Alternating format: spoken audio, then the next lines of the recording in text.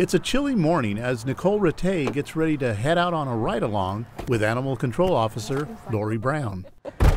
It's the second time in 3 weeks she's been out on patrol. I got notification that I was accepted into the program. I was very excited about that because I'm really looking forward to being a part of an organization that has a positive impact on the lives of animals and their owners. And that program is the County of San Diego Animal Law Enforcement Academy. Now, I said we operate 3 different shelters, just to give you an idea of how big the county is and where they're at. These 6 individuals are listening attentively to every word being said. Hopefully you all know where you're at right now. It's the first day down a new road for these students. This classroom will be a big part of their lives for the next several weeks. We protect animals and we protect the public.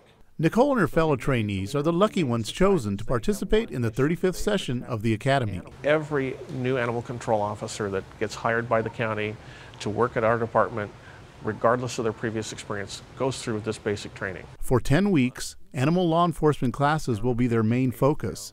It's not the high stress we're yelling at you. It's not like boot camp. Not all their training will come in the classroom. The ride-along is an important part of their academy. 10-8 with a ride-along.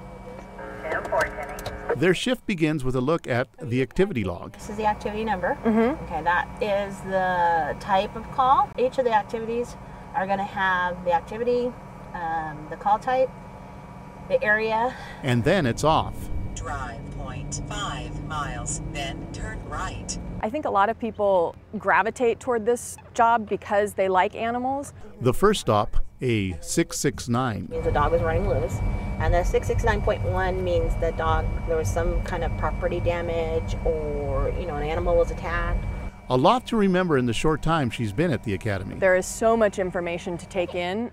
I'm sure that each trainee is only getting a small percentage of all the information that's being given to us on any given ride-along. And of course, there's learning opportunities everywhere. Pick something where it's solid behind you, and then you're able to see this and what's going on in front of you. Okay. So because if you're standing stand towards the door, if you approach the door and then something comes up and goes, gotcha, okay? On this call, the owners weren't home, so a notice is posted. Next stop, an appointment with a Rottweiler. We're going to just go there and check and make sure the dog has weight gain. Okay. Anytime you come onto someone's property and you're checking to make sure that the animals are not going to immediately come at you. And this is when you always want to have something in your hand, which you're missing. Yes. Oops. As a trainee, mistakes are part of the game. I'm really enjoying my experience with the Animal Control Academy. There's a lot to learn and it is challenging, but the staff has been very engaging. They're very generous with their time. And the things that we're getting to learn are exciting and interesting. Their next call involves a search. 2 dogs have been reported roaming free in an open area. We're just looking for 2 pit bulls. White pit bull and brown and gray pit bull. Yeah. In this case, it doesn't take long for the dogs to show themselves. Down there. They're coming this way on the driveway. They're friendly, just out for a stroll. He's the camera guy. It's okay. Their owner shows up looking for them. Are they yours? A quick trip to the owner's house to get things straightened out. One license is expired. Did you mail them both at the same time? I did. Let me check the computer one more time. Yeah, Maybe we do all 3 of them at the same time. Okay.